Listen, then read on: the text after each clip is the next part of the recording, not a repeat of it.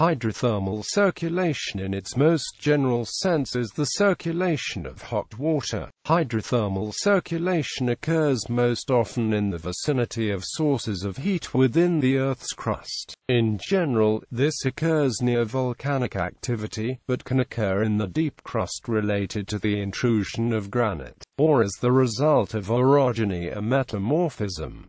Seafloor hydrothermal circulation. Hydrothermal circulation in the oceans is the passage of the water through mid-oceanic ridge systems. The term includes both the circulation of the well-known high-temperature vent waters near the ridge crests, and the much lower temperature, diffuse flow of water through sediments and buried basalts further from the ridge crests. The former circulation type is sometimes termed active and the latter passive. In both cases, the principle is the same. Cold, dense seawater sinks into the basalt of the seafloor and is heated at depth, whereupon it rises back to the rock-ocean water interface due to its lesser density. The heat source for the active vents is the newly formed basalt, and, for the highest temperature vents, the underlying magma chamber. The heat source for the passive vents is the still cooling older basalts. Heat flow studies of the seafloor suggest that basalts within the oceanic crust take millions of years to completely cool as they continue to support passive hydrothermal circulation systems.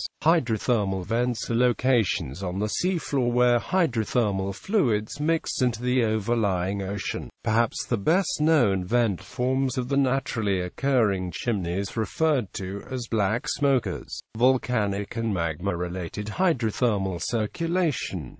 Hydrothermal circulation is not limited to ocean ridge environments.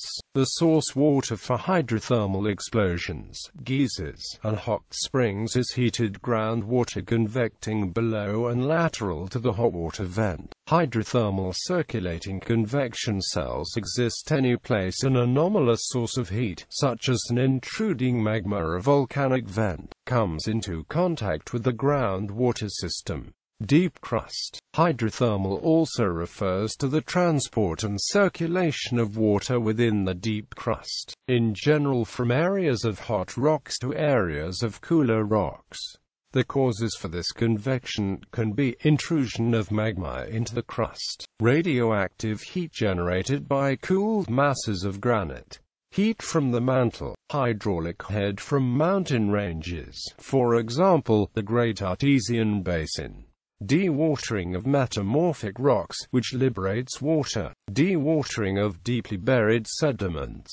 Hydrothermal circulation, in particular in the deep crust, is a primary cause of mineral deposit formation and a cornerstone of most theories on orogenesis.